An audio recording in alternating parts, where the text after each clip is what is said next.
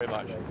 Well, good morning, everybody. I can't think of a more appropriate place to talk about the subject of immigration than beneath the white cliffs of Dover, Dover being the gateway to England. This subject of immigration goes right to the heart of the public's disillusion with politics and politicians. It is all about trust. Now, 5 years ago, David Cameron said in his contract with Britain, in his manifesto, that he would reduce immigration into Britain to 1990s levels, i.e. back to tens of thousands a year, not hundreds of thousands a year. Now, I think the public can live with promises being broken, after all circumstances change and people understand that. But there is a specific problem with that promise that David Cameron made, and indeed with the promises he's still making today, and they're being made by Labour, and they're being made by the Lib Dems, and it's simply this.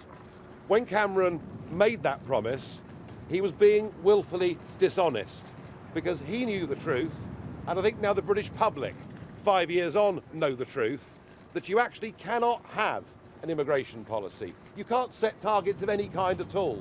You can't attempt to control who comes into Britain, all the while you're members of the European Union. And we're in a political union with total free movement of people, with nearly 500 million people, including 10 former communist countries, in which, in some cases, the minimum wage is a tenth of what it is in this country. Added to that is the Eurozone crisis.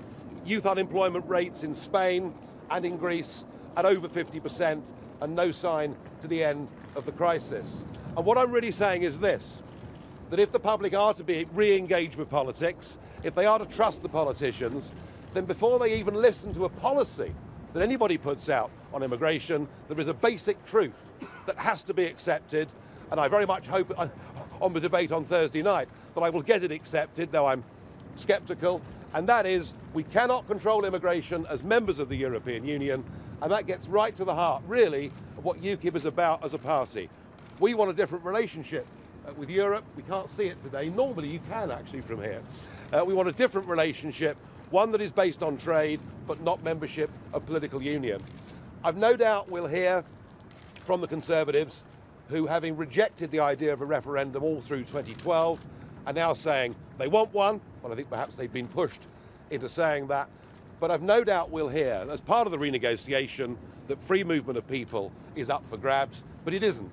And Donald Tusk, the permanent president of the European Council, my friend Mr. Juncker, the president of the European Commission, and most important of all, Angela Merkel, the real boss of the European Union, have made it clear this is not even up for negotiation. So my message to the British people is, if you want an honest debate about immigration, you've got to get a good number of UKIP MPs into Westminster next time round, because we're the only people that will tell the truth. And by the way, we are not being negative about this subject, far from it. We believe that once we've re-established border controls, the putting into place of an Australian-style point system would actually give us the ability to control both the quantity and, yes, the quality of who comes to Britain. We would not be discriminating against people from India and New Zealand in favour of Romania, Bulgaria and elsewhere. And I think if we got immigration back to normality, and by that I mean the kind of numbers we saw from 1950 until nearly the turn of the century, then I think the issue of immigration would disappear. But for now it won't. And it is the number one issue. If you look at all the opinion polls, the number one issue concerning people are the effects of immigration on their lives.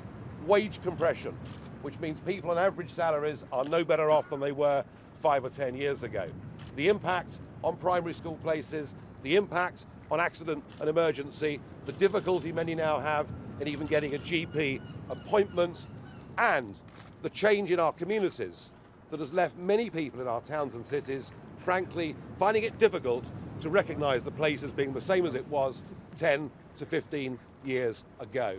Yes, we are making immigration the central part of our general election campaign, linked in to our membership of the European Union and the need to get enough UKIP MPs into Westminster to force a referendum as soon as we possibly can on Britain's membership of the European Union. Thank you very much.